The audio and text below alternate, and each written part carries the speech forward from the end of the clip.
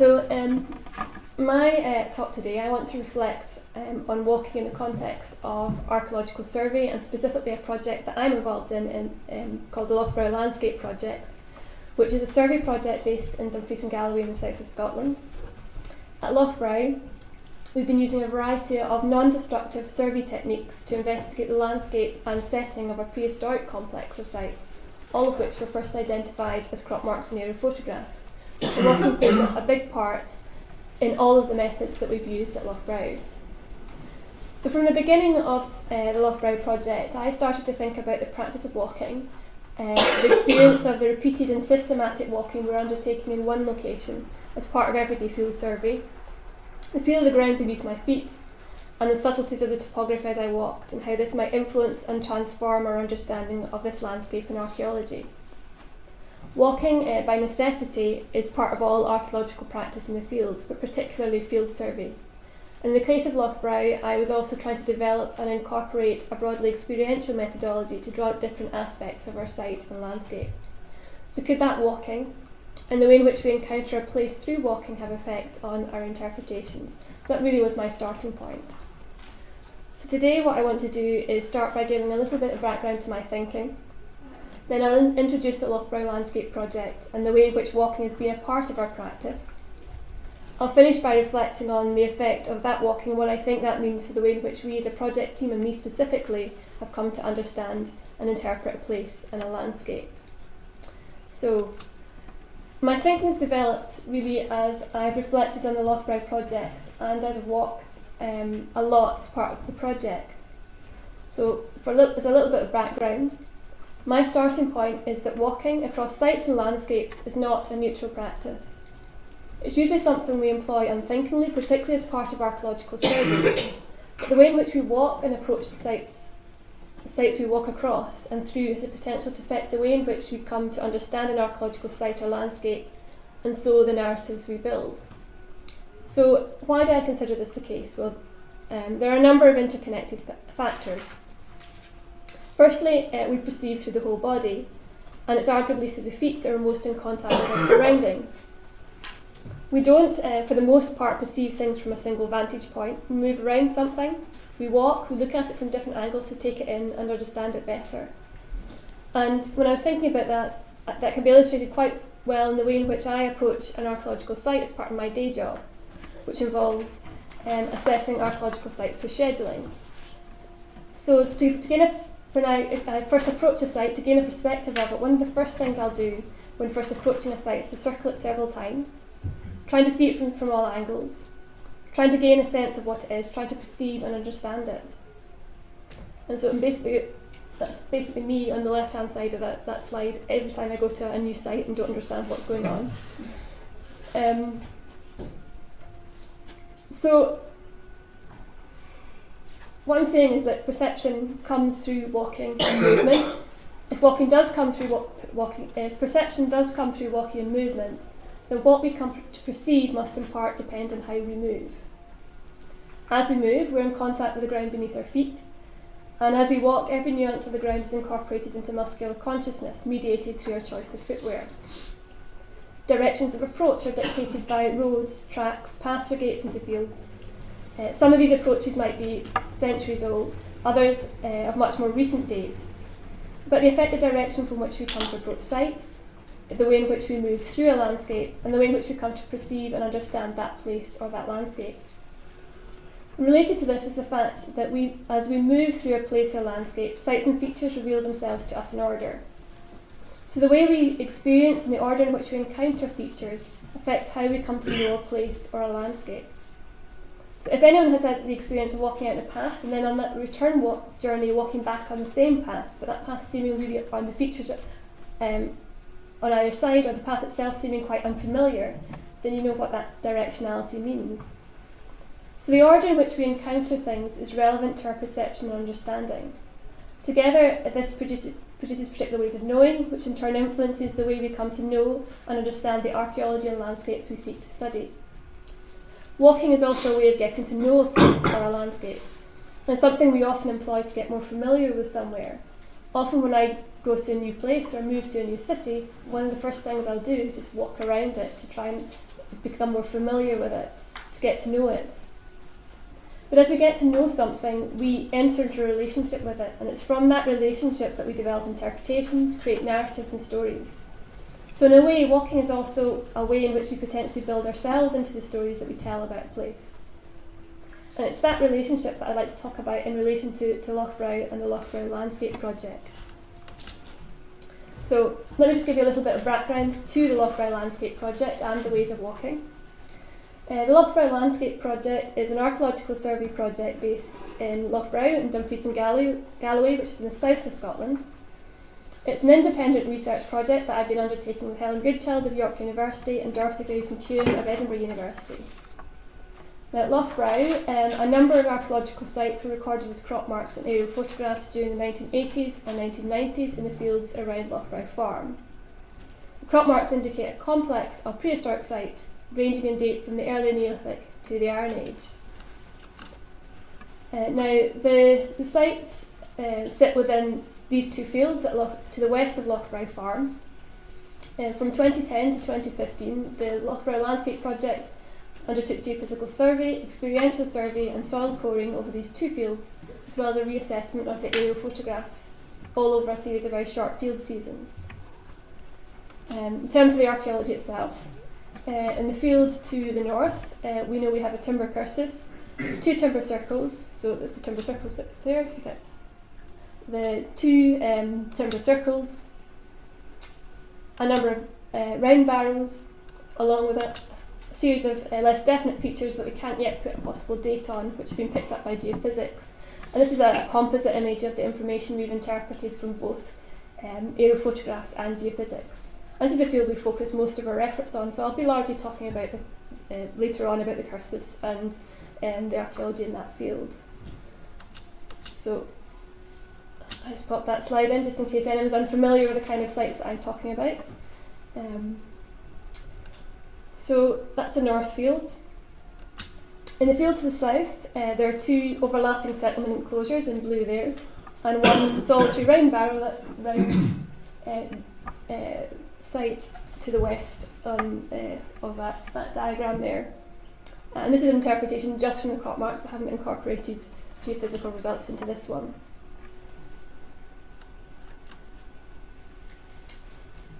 As the archaeology at Lochbrow, as I said, has been identified exclusively as crop marks and aerial photographs, the archaeology is exclusively a buried archaeology that has been revealed as crop marks, and there are no above ground features. And this is a photograph of the north field, which is the field in which the cursus and timber circles have been recorded. So because there are no above ground features, to all intents and purposes it looks like an empty field. So this is the kind of archaeology in the landscape that we're concerned with at Lochbrow. Now, as I said, we've been employing a variety of different survey methods at Lochbrow. With geophysics, we've surveyed the whole of that north field as gradiometry, which is an area of around 13 hectares. And I think we've walked something like 85 kilometres in the north field, just in the survey grids themselves. We've also surveyed a large proportion of the south field, as well as targeted areas with resistance survey. And these are the results from the surveys, and I'm not going to talk about them at all, but just to give you an idea of the amount of ground we've covered.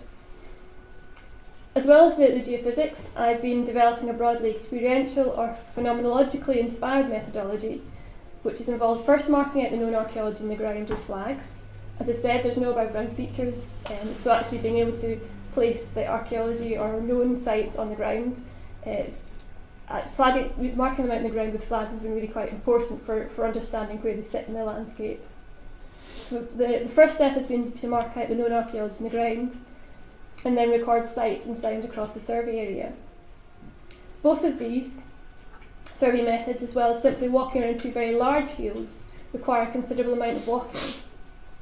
As well as that, I've also developed a kind of walking tour around the flagged out archaeology that I take in new volunteers or visitors to the site around. And I've also tried to do some wider walking beyond the confines of these two fields. So at Lochbrow, walking has been incorporated into our practice in a number of different ways, some explicitly and others just a consequence of the survey methods. But all form part of our experience of place and landscape, and thereby inform how we come to know and understand this place, whether that's explicitly acknowledged or not.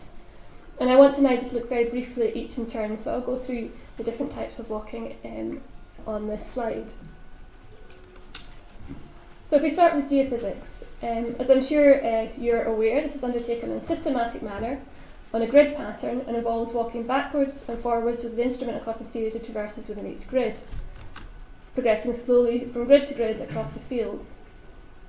This is an intense, systematic walking, and in the case of the North Field, it's covered the whole of that field. It's the most intense walking that we've undertaken at Lochbrow. Now, this repeated walking is usually seen as a very mundane aspect, something we just have to do to gather the data that we need. But with that repeated walking, whether as the instrument operator or as one of those moving tapes, comes increased familiarity with that place. We're forced to spend a lot of time in that place and to walk both systematically and intensively across our chosen survey area. But that familiarity is not just head knowledge or broad experience, this is also an increased physical knowledge. At Lochbrow, there's some very distinct topographical differences. And as we walked, as we were doing that geophysical survey, we were all physically engaging with the lie of the land. We were all too aware of those parts of the field with steep inclines, for example, and those which were flat and level. We all felt the steep inclines in our knees, knew that relief of reaching a level area of the field, and felt the hours of walking in our muscles. That physical knowledge is amplified by the intense, systematic nature of the geophysics. But as well as those distinct topographical highs and lows, this is a landscape with subtle lumps and bumps of the sort that I was aware of through my Wellington feet, and this affected the way in which I experienced the landscape as I helped with the survey. This is a landscape that's been flattened by the plough, so topographical differences as well as archaeological features will have been levelled out and rounded off. And as I repeatedly walked, I certainly became very aware of the subtleties and texture of the land beneath my feet, and the slight differences in topography. With my knowledge of the buried archaeology, I began thinking of how those subtle topographical differences related to the known archaeology. And I was able to incorporate some of that, I tried to incorporate some of that into my interpretations of the archaeology itself. The ground itself, then, and the way in which we walk across it, is not inert, but plays a part in the experience of this place today, and thereby the way in which we come to know and potentially understand that place. So this has been in part a physical knowing. As well as geophysics, we've also done what I've termed experiential survey. As I mentioned earlier, in essence there are two elements to this. The first step has been to mark out the known archaeology in the ground with flags, using coordinates taken from mapped crop marks and a differential GPS. As I said earlier, there are no elements surviving above the ground, so this was important simply as a means of firmly locating the known sites on the ground, but also to allow us to walk and move within the ground plans of our sites. Laying out the flags themselves, that process of laying out the flags with GPS meant walking the entire boundary of the known archaeological sites and placing flags at intervals. That very act of walking the boundary of the monuments has been interesting, exploratory and revealing, crystallising and making more solid the location of the boundaries of the monuments, and forcing whoever is placing the flag to walk the entire boundary of our sites, something we wouldn't have done otherwise. Once marked out on the ground, we spent time walking through and around the flagged out archaeology, placing ourselves in relation to small red flags and allowing them at least to partly structure how we walk across this field. It's interesting that such a slight intervention can influence where we walk across a field. As we walked within the flags, my perspectives on the monuments of the Lochbrow certainly changed and crystallised as I noted elements of the monument's morphology in place in their landscape and orientated myself in a different way as I walked through these fields. And it was interesting, as I said, that such a small intervention, such small features as little flags on the ground, could have quite a big effect of how we positioned ourselves in relation to the landscape, the rest of that landscape. And that kind of crystallisation and those new ideas and observations are sort of things that have really only come about through repeated walking, repeated observation, in and round and through those flagged out archaeology. And the second step has been to record sight and sound across and within our sites from and to a number of set recording points. That that was really as a means of trying to understand how sight and sound varies across our site today, to help us to begin to think about how sight and sound may have varied across our site in the past. So said, the second step to record sight and sound across and within our sites is performing to a number of set recording points. While the recording of sight and sound is undertaken at set static points, the process of getting to those points has involved intense and repeated walking from recording point to recording point, usually in relation to the flagged out archaeology, and largely within the confines of the modern fields. Ultimately, or at least for now at least, the stage we've got to with trying to understand that information that we've gathered, that intense walking has been depicted as lines of sight or hearing plans, which you can see on the top right, which in a way actually serves to kind of almost depict some of our routes of walking and how intense that has been, but how it's been focused between set points on and around our known sites. So this has involved quite extensive walking across more or less the whole extent of the field.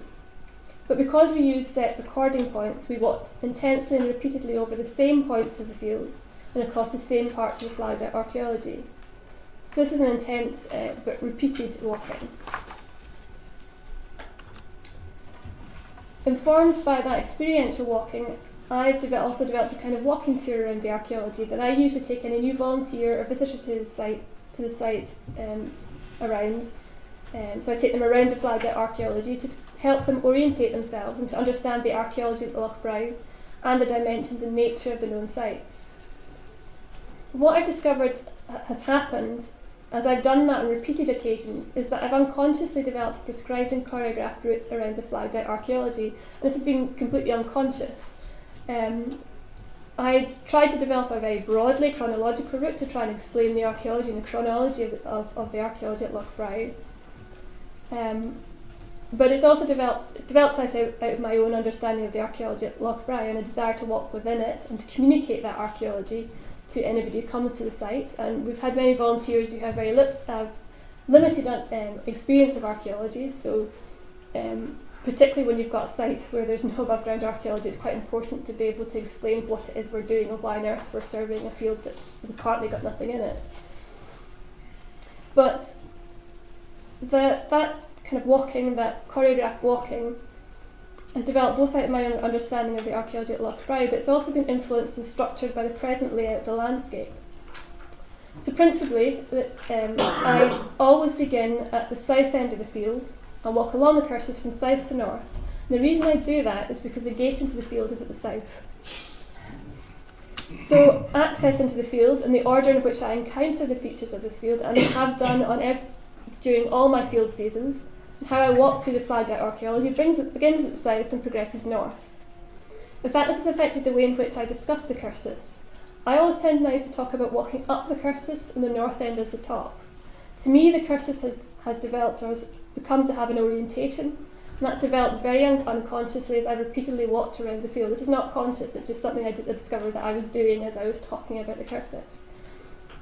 So in its own way then, my walks around the flagged out archaeology, whether as part of a tour or not, have been structured not just by the flags on the ground, but also by the present layout of the landscape and the way in which those flagged out features present themselves or encountered as I walk. This undoubtedly is an effect in the way in which I understand the cursus, in particular at Lochbrow, and it's definitely a factor in the way in which I communicate it to anyone who comes to site.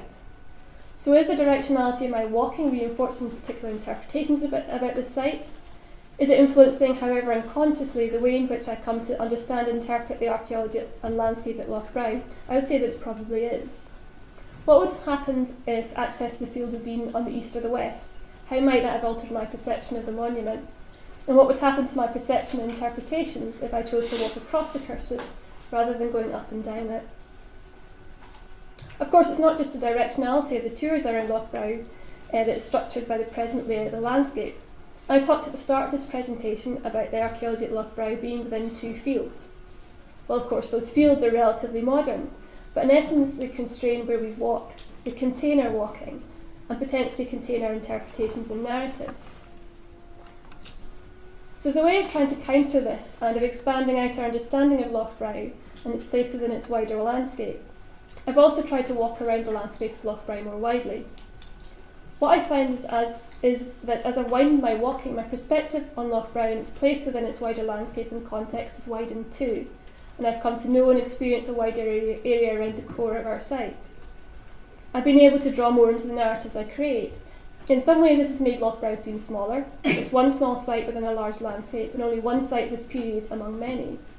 But it's also opened up different perspectives on the landscape and the monument's location. But as you can see from these are GPS traces in red, and this is just a little bit of walking I did in September this year. My walking was still constrained and structured by the layout of roads and paths through the landscape. Now I have done a bit more than this, but I didn't think to take a GPS with me up until this year. But what this illustrates is that my encounters were, and always will be, mediated through and starting in the modern landscape.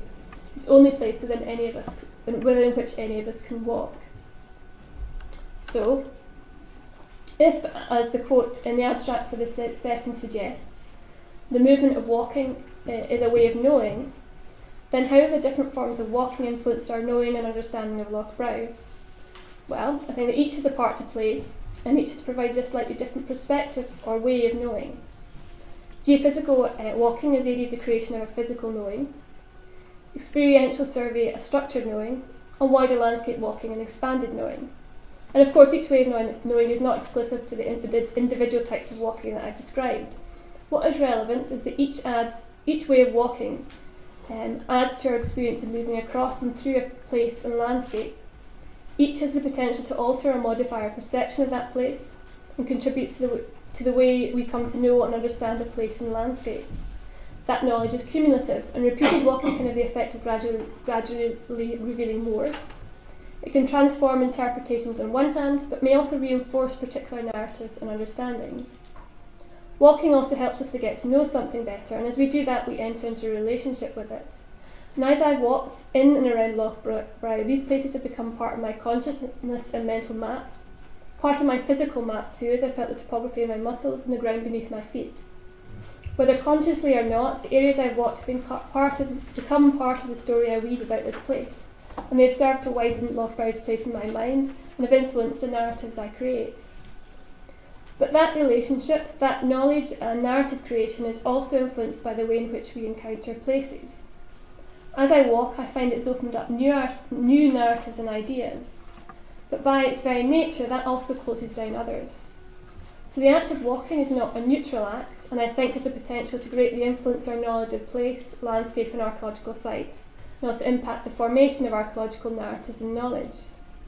In essence, places and landscapes like Lochbrow can only be more fully understood through the feet, but those feet, the directions they take and the knowings they formulate are not always unbiased.